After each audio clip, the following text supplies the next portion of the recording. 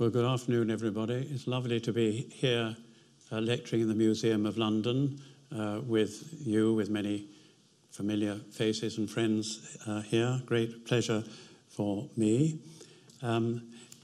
Everybody, of course, is very familiar with Michelangelo's great Pieta in Rome.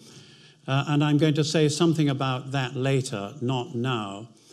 But the purpose of the first part of my talk is to sketch in the background from when the scene of the Pieta first emerged and began to develop, and to try to explore why it emerged as an image. So I'm going to say something about that, talk a little bit about the main types of Pieta, and then move on to a few examples after Michelangelo, including a few modern examples. Now, the first thing to note is that the scene of the Pieta is not actually described in the New Testament. What we have in the New Testament, of course, is the crucifixion, the deposition or taking down from the cross, the laying on the cold stone, or as it's known in Orthodoxy, this is an Orthodox example used on Good Friday, the epitaphios, the lamentation, and the entombment. Those are the scenes described in the New Testament. The Pieta is not described. So I suppose the first interesting question is, how and why did it emerge? And I think we need to bear in mind at least two, if not three, factors which lie behind the emergence of the 12th century in Germany towards the end of the 13th century, in particular that part of Germany known as Thuringia.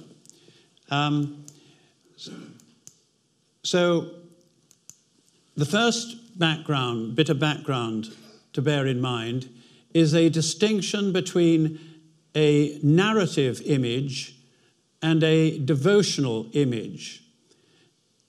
On the screen now is a narrative image because it is part of a scene from the Gospels with a number of different figures in it.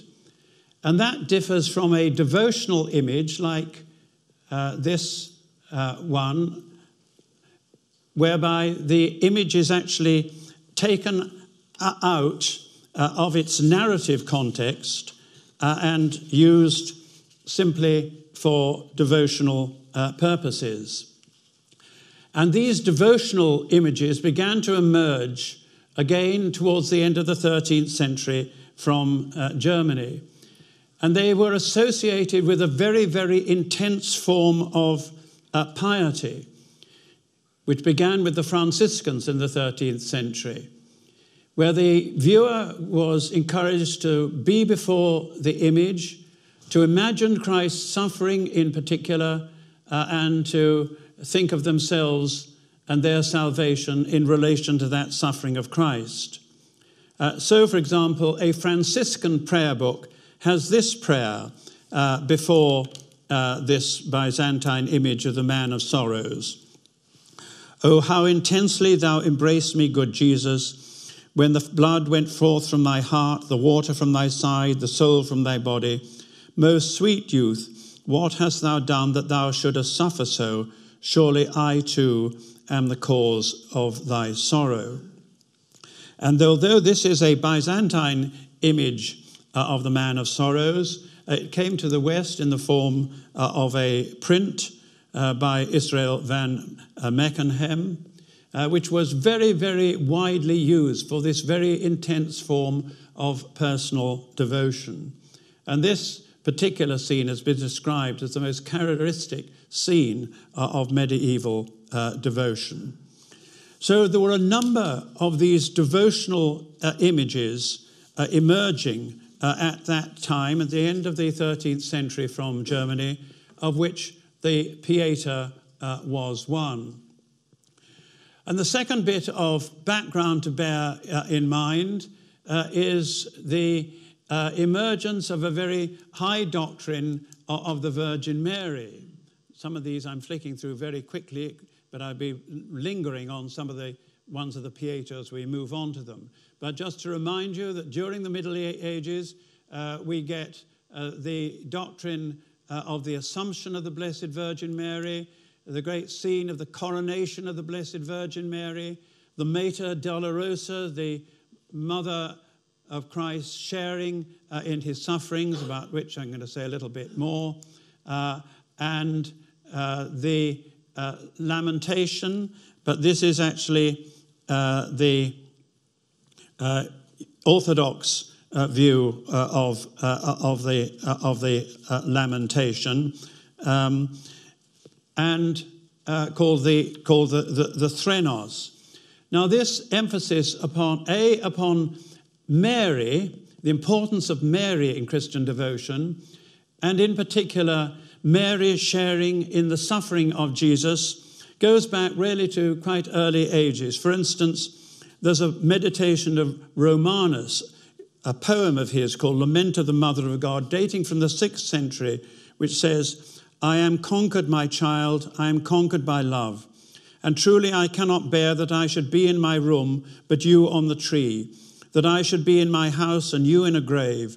Let me come with you, for to see you heals me, my Son and my God." And this idea of Mary sharing in the suffering of Christ was particularly reinforced by a number of women mystics at the time, for whom it was very important, such as St. Mechtahild of Hackborn. So that Threnos was part of the background. Now, another image which was part of the background, which helps to make sense of the emergence of the Pieta, what is called the Virgin of Humility. And you can see how this Virgin of Humility, where she is sitting and where she's looking down at Jesus, again can come together in a creative way with some of the images of Mary's suffering that I was talking about before. Now, scholars have identified 3 main types of the Pieta. First of all, the early German type. And this is an example of this is the Röttgen Pieta of 1325. I'm going to leave these Pietas up for you to look at them. I'm not going to rush through them from this side part.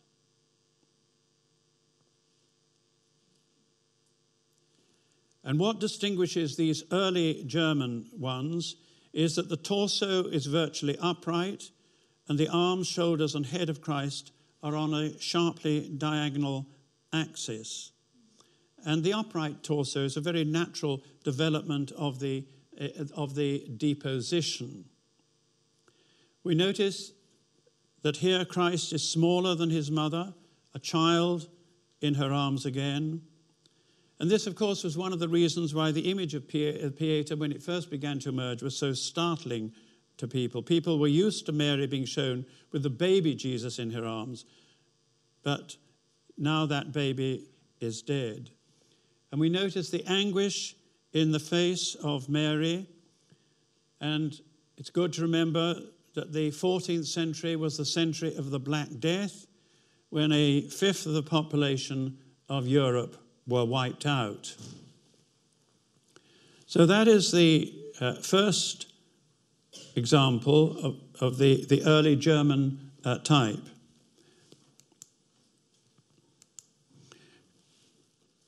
This is the second type, when the body forms a continuous curve and the shape is a natural continuation of the descent from the cross. This is known as the Villeneuve d'Avignon, late 15th century. It's in the Louvre. There's restraint in Mary's grief there, the simplicity of sorrow, as Lawrence Gowing, the art critic, described it.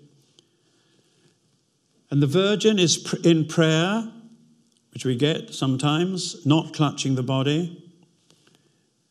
And there's a clerical donor in the picture you can see as you look on the bottom left-hand side. And in the background is Constantinople. And we remember that in 1453, Constantinople was destroyed. So this is a lament for the fall of Constantinople, as well as a lament for the dead Jesus. So that is the second type that has been identified, when the body forms a continuous curve. And then the third type is when the body is Sorry, that is the Villeneuve one. Just to have a closer look at that, because I forgot to say that's John at the end, gently removing the halo.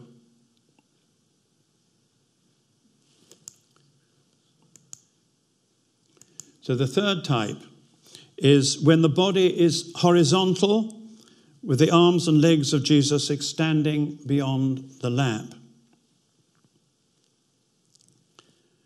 This is by Perugino, a bit later, the end of the 15th century.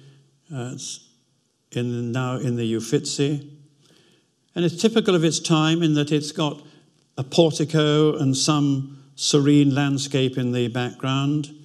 Other figures are present, including the youthful Nicodemus and an aged Joseph of Arimathea.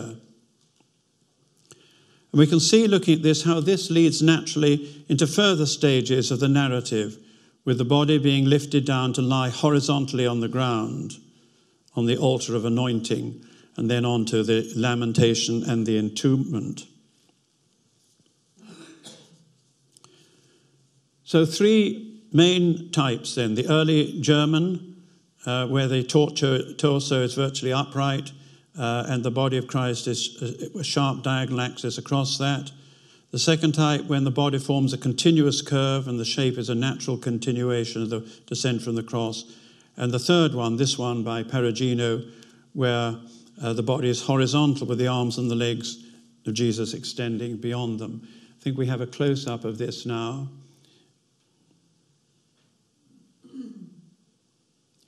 So though the wound is present on this Perugino one, there's not a huge emphasis on it. When we look again at some of the early German ones, there's much more emphasis upon the suffering of Jesus.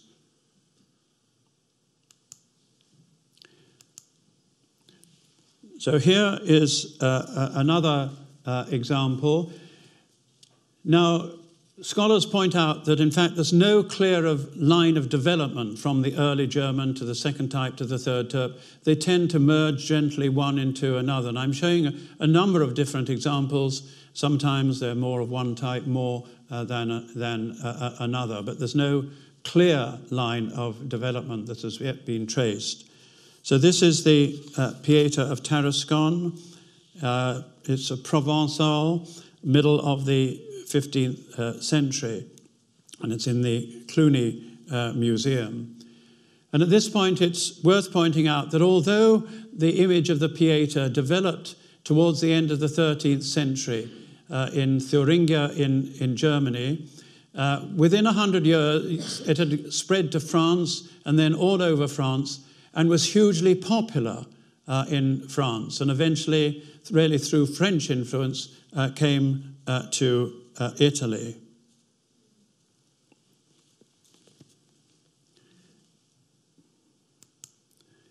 Now this is a very well-known example of a Pieta called the Lorsch Pieta.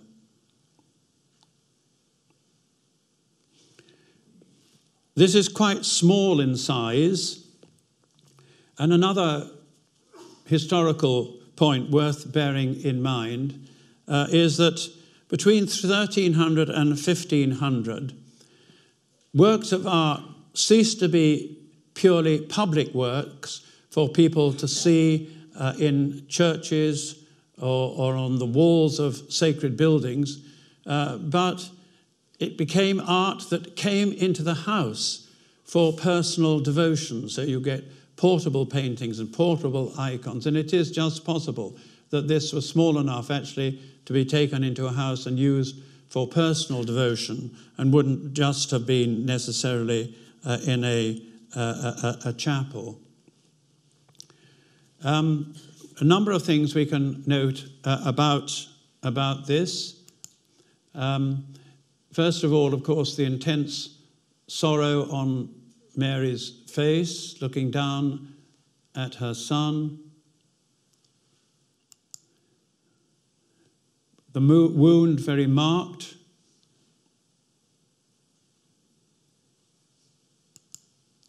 And at the bottom, a sign of the rosary, because during this time also the devotion of the rosary began to emerge, and this is one indication of that. So this, as you can imagine, gave rise to a very intense form of devotion. So that, for instance, Heinrich Suso, who lived in the end of 13th, 14th century, who played a key role in the development of private devotion, has Mary showing the viewer and talking to the viewer, expressing how much sorrow she feels. And then Suso addresses Mary with the words, "Alas, pure tender lady, I now beg you to offer me your tender child as it appeared when dead, placing it on the lap of my soul, so that according to my ability I may be vouchsafed in a spiritual manner and in meditation that which befell you in a physical manner." So there is a desire for total spiritual identification. The past has become present and the physical has become spiritual.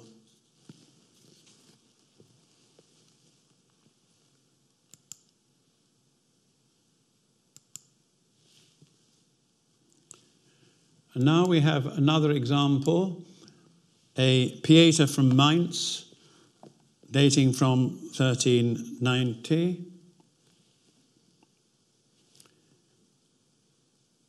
We can see here, this is another example of the early German sort, with the torso upright and the body diagonal. But there are a number of different features about this. First of all, Mary is sitting on Golgotha rather than a throne, so that if you look down here, you can see the skulls of Golgotha. According to Jewish legend at the time, the skull of Adam was buried in Golgotha, and that obviously is taken up in this image. There's the skulls there.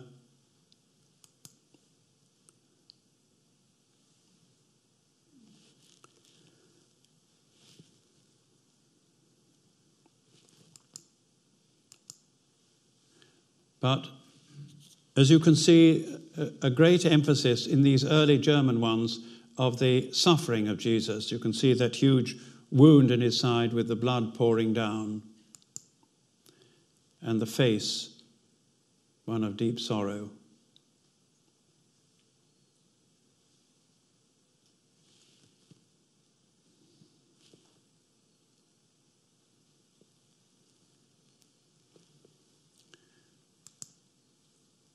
And here's another example.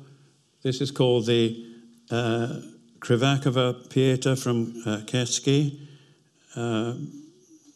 towards the end of the 14th century.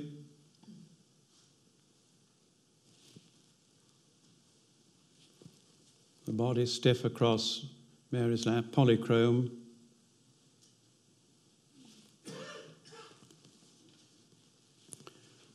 And another example, the Sion Pieta, by an unknown artist, which is now in a museum in Munich, very similar to the Krivakova one. And this became one of the most popular kind of cult images, with the loving gaze of Mary and the body held up, but the head falling back lifeless.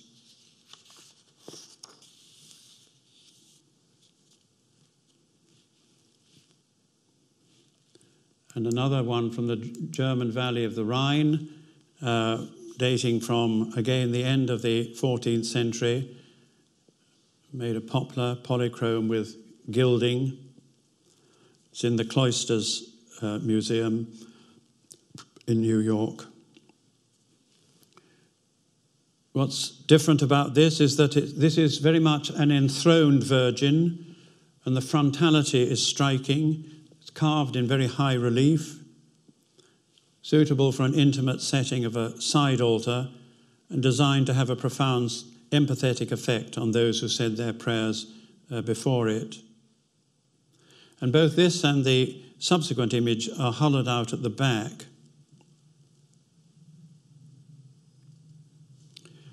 And of course, as you can see, there's a great emphasis here again upon the suffering, the emaciated Christ's body. And we note again the small size of the dead Christs, reflecting the meditation of the mystics of the morning Mary, again taking her child on her lap. We got a close-up of this or not? No, we haven't. But you can see the emaciated lip, that, of course. And another one from the cloisters, again, Germany, Swabia, a little bit later.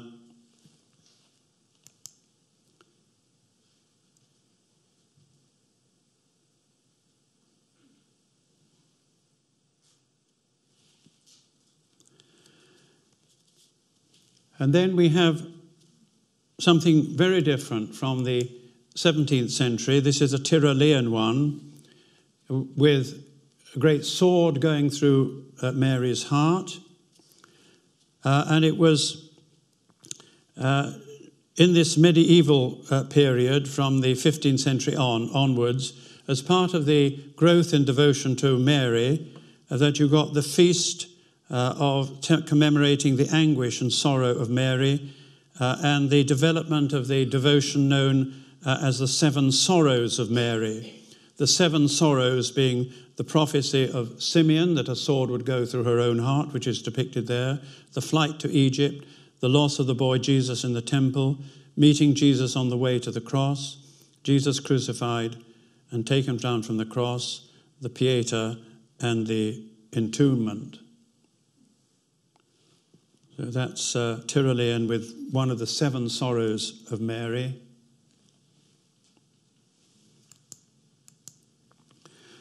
This is an early 15th century alabaster Pieta from England. The Middle England was a great producer of alabaster religious images in the Middle Ages, and there are a good number in the British Museum and also in the V&A, which you may very well have seen. Interestingly, so also was the Netherlands a product. Produced these alabaster images of the Pieta, but the ones in England were on the whole designed for the bottom end of the market, and the ones which were emanating from the Netherlands more for the top end of the master. This is about 1 metre high. It's actually in Cluny.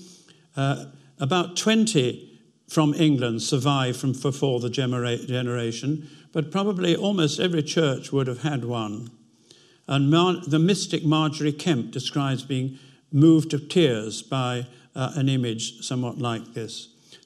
We notice the very small body displaying the wounds, reassuring the viewer about their redemption. And Mary is looking quite serene, looking to the resurrection. What we have here is Mary touching her veil.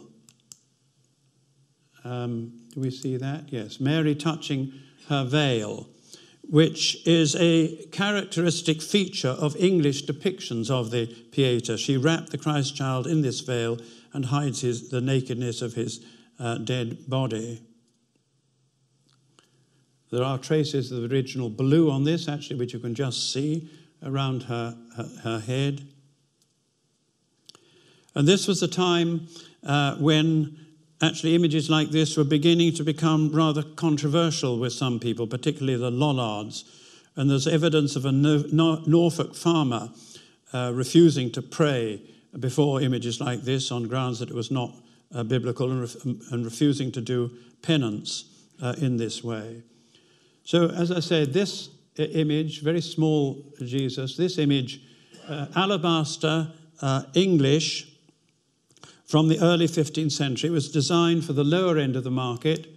But if you go over to the Netherlands, you get something alabaster from about 1430.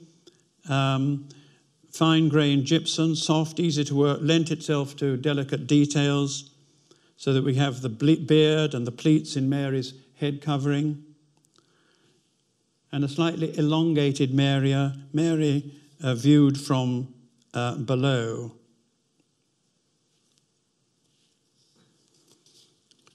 And in terms of sort of the development of a more, what we might call more classical style, this is obviously showing some development towards that.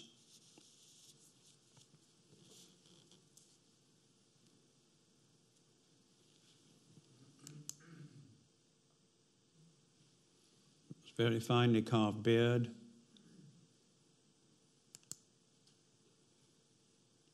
And fine face and headgear. And then another example from Swabia, about 1500.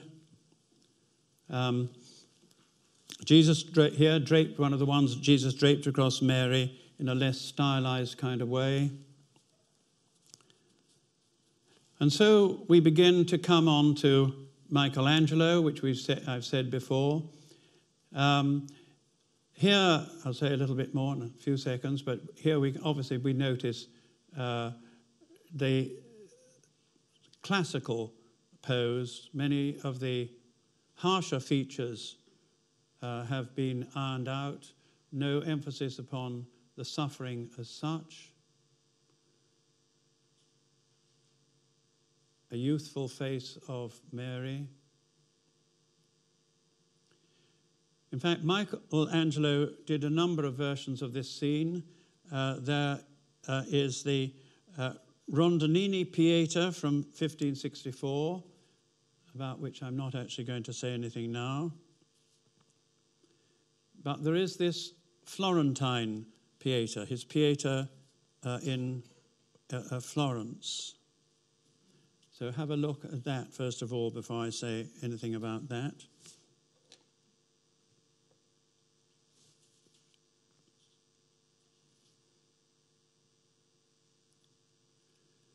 I suppose, first of all, we notice that it has overtones both of the deposition of the descent from the cross, as well as the lamentation. It's it's a moving down from the deposition to the Pieta to the lamentation.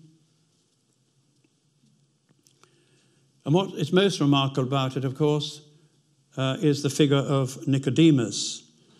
Tradition says that Nicodemus was a sculptor, and indeed there's a very famous picture of Jesus on the cross as a high priest at Lucca in northern Italy, the Volto Sancto, which tradition says was actually carved by Nicodemus.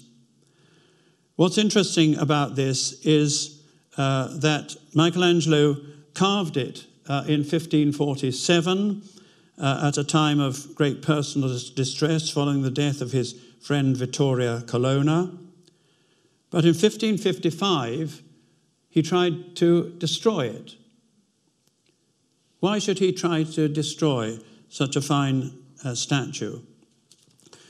Well, there's a very interesting article by the registrar of Gresham, Valerie Shrimplin, and there's a reference to it in the notes. You can look at it if you want to, where she argues that, in fact, Michelangelo was a member of an early reforming group in the church, sympathetic to certain ideas which later tended to be labelled Protestant ideas, an emphasis on faith, not works, but of course at that time it was reform going on within the church and they wouldn't have been labelled in that way. But this group of reformers were called Spirituali, and they were also called Nicomedans. And in the 1530s, they had sympathizers in papal circles, and indeed in the early 40s, just before Michelangelo carved this in 1547. And she suggests that it was a bold statement of Michelangelo's position and done for his own personal tomb at this time, particularly elicited by his distress at the death of his friend Vittoria. But later on, new people committed to the counter-Reformation ideas came into power, and the statement of such a bold identification of Nicodemus as himself on a statue like that for his own tomb was clearly very dangerous. And therefore, he was worried about that, but he was also very worried about the split in the church which had taken place by that time. And although he'd originally intended to be buried in Rome, in fact, because of all this, he was eventually buried in Florence. But those of you who've seen it will know that it is a very powerful work indeed. And in particular, that face of Nicodemus, oblique stroke Michelangelo, is particularly powerful.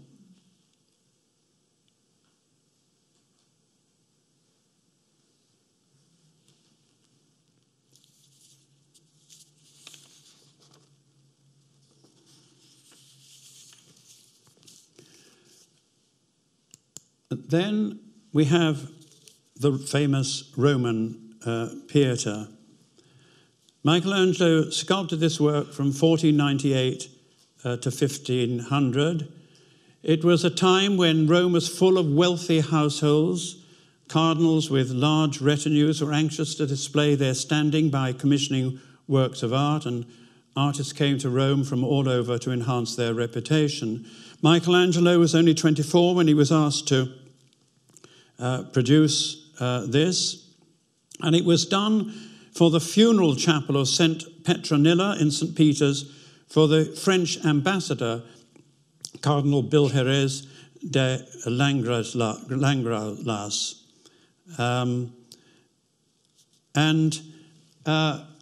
There are a number of very notable features about it. First of all, the face of Mary is very youthful. Why was Mary depicted, in fact, as just a very young girl?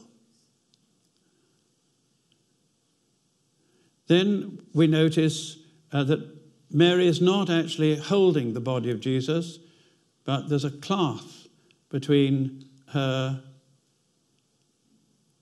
and the body.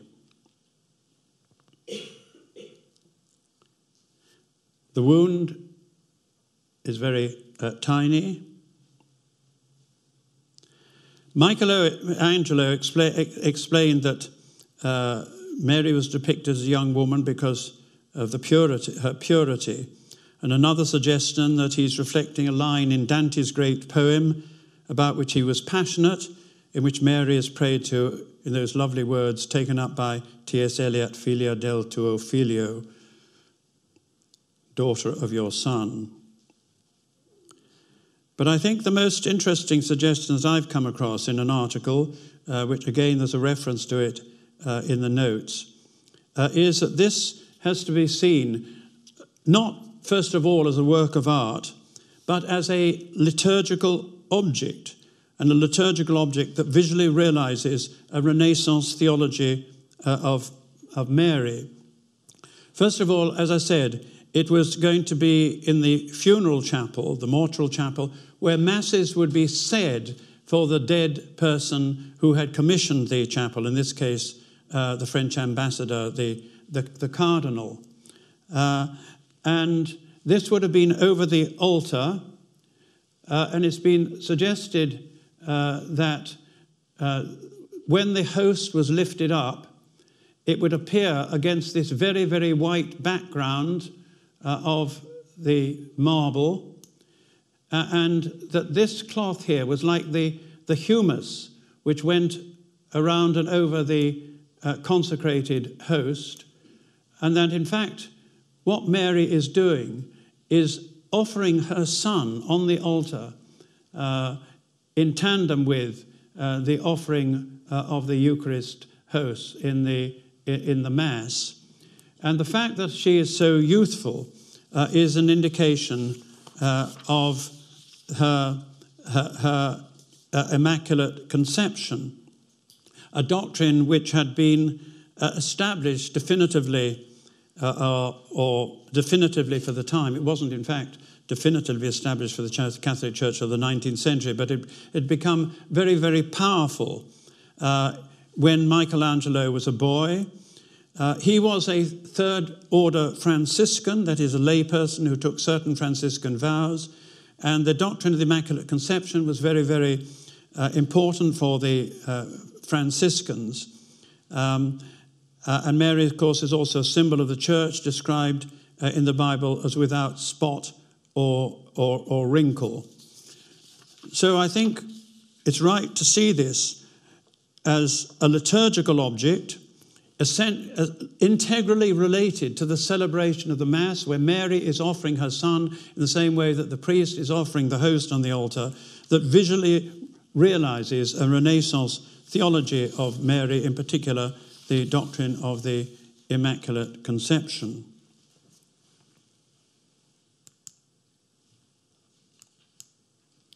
So I'm just going to show a few more fairly quickly before we come to look at some more modern ones.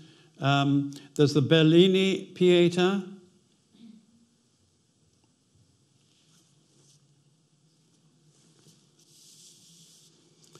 Dating from 1505, the Accademia in Venice.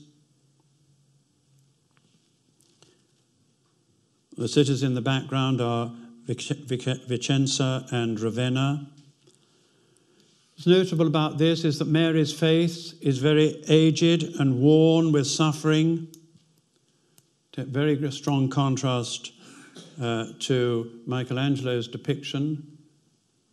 And although Mary is in what's called a hortus conclusus, a sort of sacred garden there with a hedge, in fact, it is not a garden, a spring where everything is growing up, but it is a garden of dead stumps and twigs, indicating the sadness of the scene.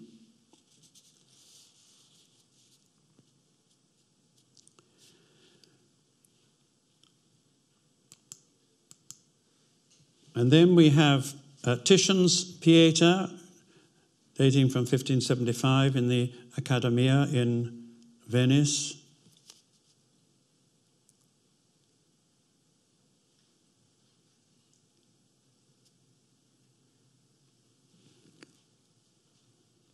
And this has been suggested, contains a Nicodemus, which is a self-portrait of Titian looking into the face of Christ.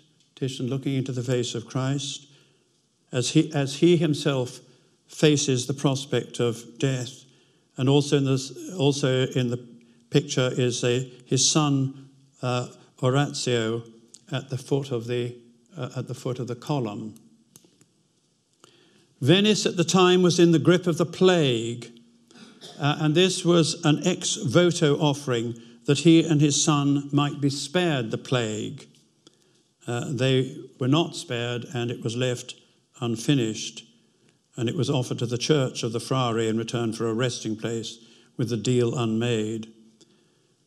And there's a menacing grays in the painting, indicating the sorrow and sadness not only of the death of Jesus, but also Venice in the grip of plague, and Titian himself ill and old.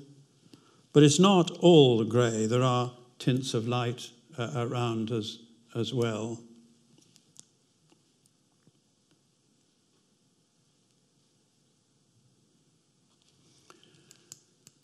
And then we have this Annibale Carracci from 1600, which was a scene which began to develop. The difference, of course, is that Christ's head, Christ is on the ground with the head on Mary's lap.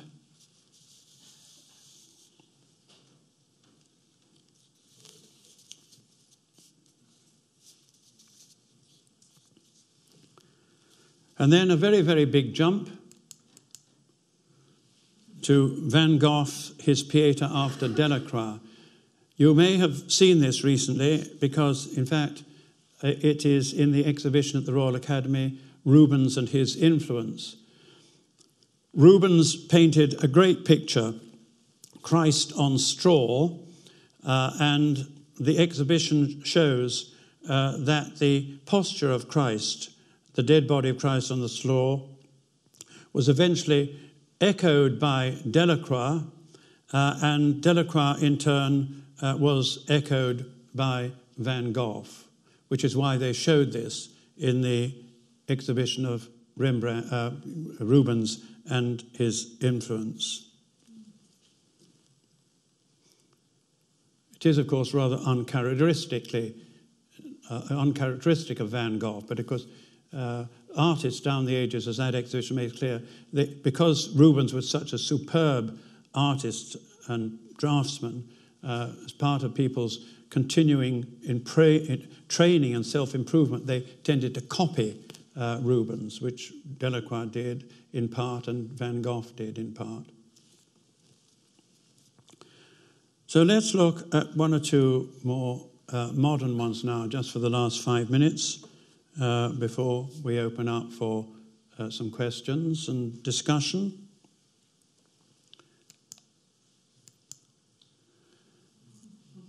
This is by a lady called Sybil Andrews, who worked in the earlier part of the 20th century. You can see her dates there, 1898 to 1992.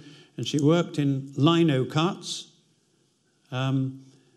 She is becoming a little bit better known now, and there have been one or two exhibitions of her work recently. And I found this and some of her other works very striking indeed. They're clearly modernist in style, but they also have a great devotional feel to them.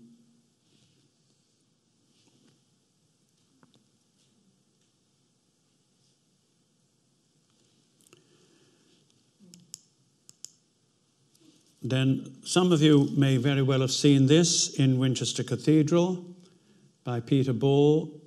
Peter Ball has a number of works in British churches and cathedrals, particularly Winchester. This is his Pieta from Winchester. Clearly he draws on various Romanesque and Celtic motifs, but his work is very evocative, powerful. Born in 1943.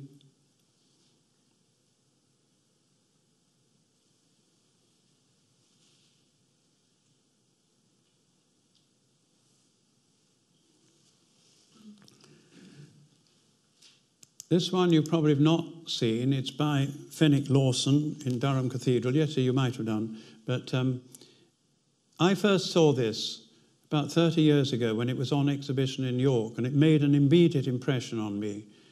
Fenwick Lawson's work appears mainly in churches in the north of England. There's nothing very much in the south, so far as I know.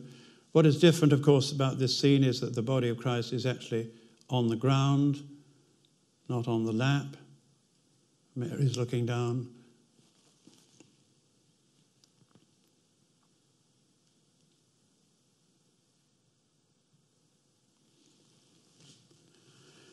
Now, the next one I'm going to show has rather an unusual story. An artist called Balthasar Schmidt in 1904 made a sculpture in this early Romanesque style for St. Paul's, Munich, with the Madonna facing the front, offering sun for redemption of the world. It was badly damaged by fire and in other ways. And this is actually a copy of the work, a faithful copy. But a contemporary German artist called Stefan Knorr, K-N-O-R, seeing the original damaged and abandoned work, it was just tucked away in a storehouse somewhere, in 2009, was so impressed with its charisma that he decided to turn it into a modern version. And this is the modern version of the originally damaged and abandoned work.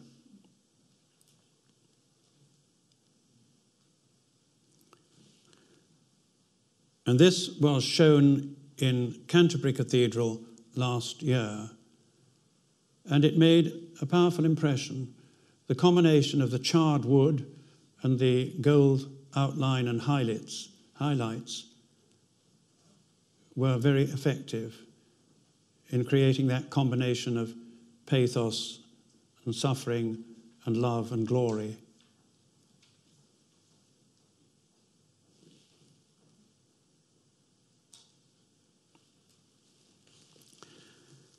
And then we have some strange, interesting examples of other modern takes, less devotional, but idiosyncratic. We have Sam Jinks, an Australian artist. He takes the form of Michelangelo's Pieta and gives it a modern secular twist.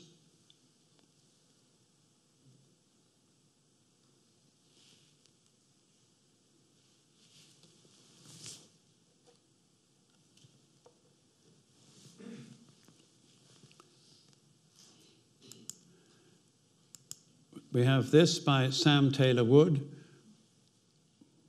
I think she's got married and added another name to her name now as well. But that's under her original name.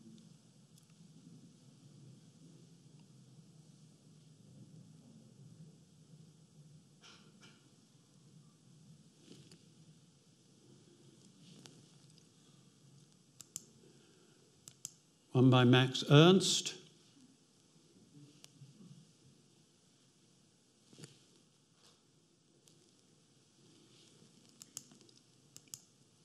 David LaChapelle.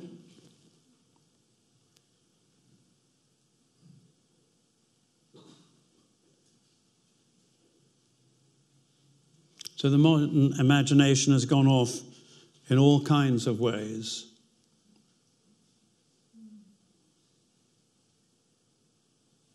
Not surprisingly, given the power of the image, both in terms of its form and its idea. It's by Max Ginsberg, a New York artist born in 1931.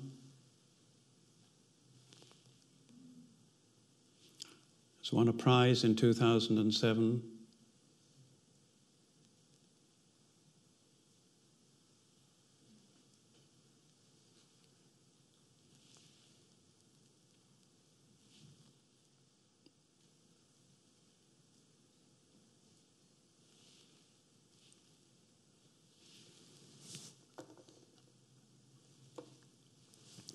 And the last one I'm going to show, a slightly more traditional one.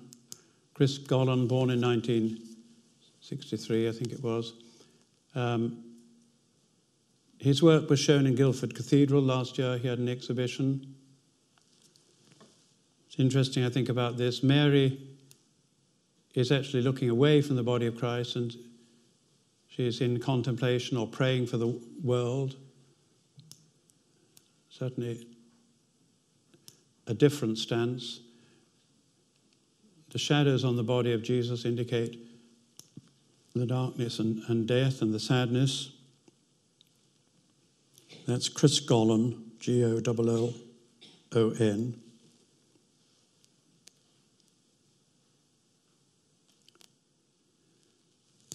So, ladies and gentlemen, you can see that this image, which developed in Germany at the end of the 13th century as one of a number of devotional images emerging at that time, with an emphasis upon very, very intense personal piety, particularly at home before an image, and against the background of the developing role and importance of the Virgin Mary, particularly the idea of Mary herself sharing in the suffering of Christ.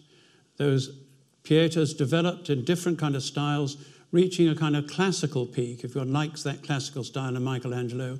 But it has been a very, very evocative image ever since there in almost every period, not least in our own time.